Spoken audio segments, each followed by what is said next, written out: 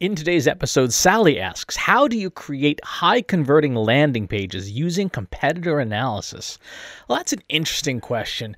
Not one I've actually had asked before. There's a couple different ways you could think about this. The first is we should probably define what a high-converting landing page is, right? I'm assuming, based on Sally's question, that it's any landing page on your website that you're driving traffic to that you want to do well, that you want to convert at a higher percentage than other pages on your site. Now, the interesting twist on this is the aspect of competitor analysis. How do we use competitive data to build a landing page that performs better than normal? Landing pages are a function of three different things, right? We're going to go back to 1968 and Bob Stone's direct marketing framework. And in that framework, he said there's three things that make direct mail work. This was back in the postal era. List, offer, creative. Have you got the right audience? Have you got the right offer for that audience? And then is the creative good? And when we think about landing pages on your website, it's not that different, right?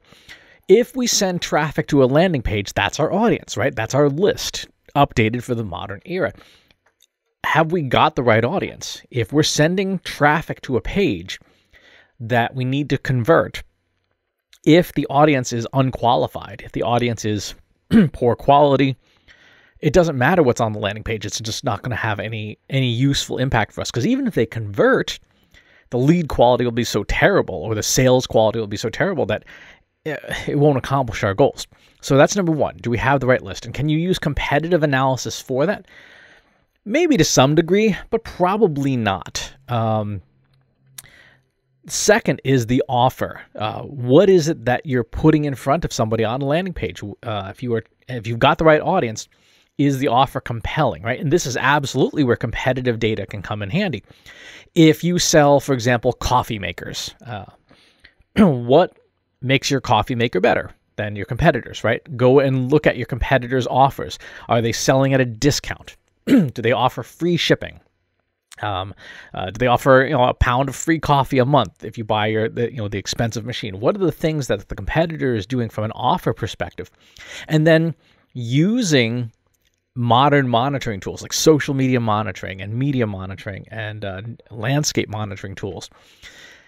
What are people saying about the competitor and their offers, the competitor's offering, right? Check review sites. Look at when people make purchases on Amazon, for example, or the e-commerce merchant of your choice, if things like that. For B2C, for B2B, look at ratings and reviews on places like Capterra and G2 Crowd and stuff.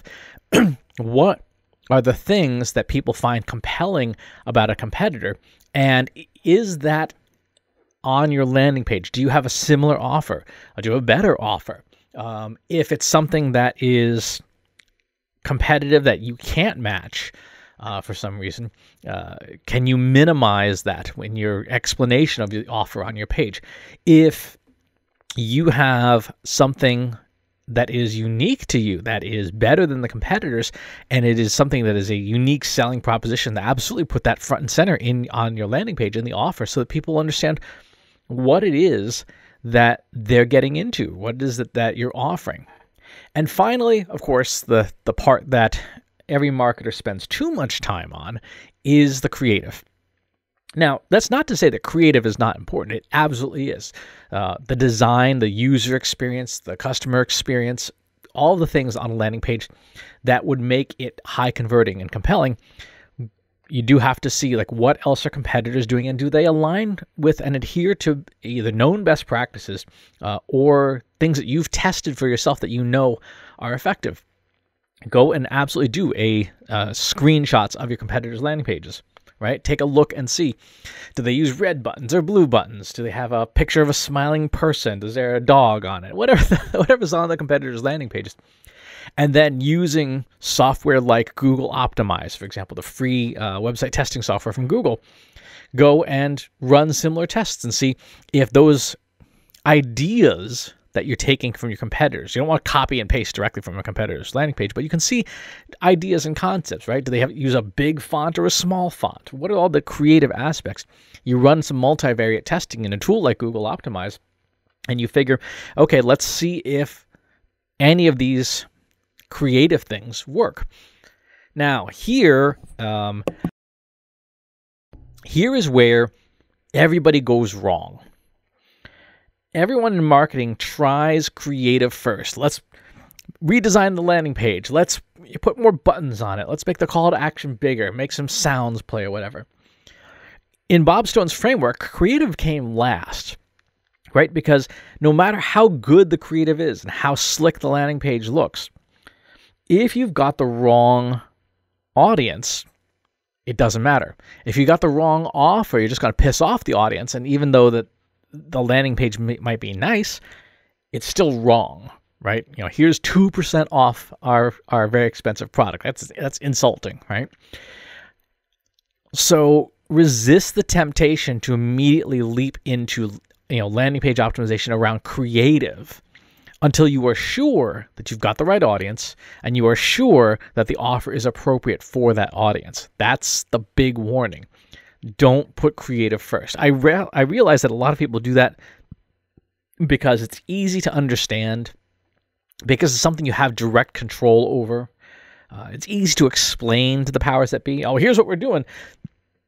We have 14 different button color tests. Okay. And it's convenient, but it's also the least important in the hierarchy of making sure you got the right people and you've got an offer in front of those people that is relevant to them. Now, how do you know if the offer is compelling? Well, again, this is where you have to do a lot of research into your audience and into the general audience, your addressable audience, running things like focus groups, surveys, one-on-one interviews, depending on the product or service, maybe even shadowing somebody to try and understand if the product or service that you're selling has a compelling offer, has a compelling use case that would convince somebody, I should pay attention to this, right? If you have a coffee machine that automatically starts brewing at a certain time, has a timer built in, but none of your audience has trouble waking up at a specific time, then that feature, that benefit may be lost on them. On the other hand, if it prepares the coffee grinds for composting, bundles up into this little pod, and you find out that a substantial part of your audience really cares about composting, you've got a winner, right? You can make the landing page look like it was drawn on a napkin when you say to somebody, hey, this coffee machine gets you compatible with best practices in composting, and your audience loves that, you're going to win. Right, so that's how you create high-converting landing pages using competitor analysis. You make sure you've got the right audience. You look at your competitors' offers to see if they've got something worth doing, and then you look at your competitors' creative for ideas for testing in that order. Great question, Sally. Thanks for asking.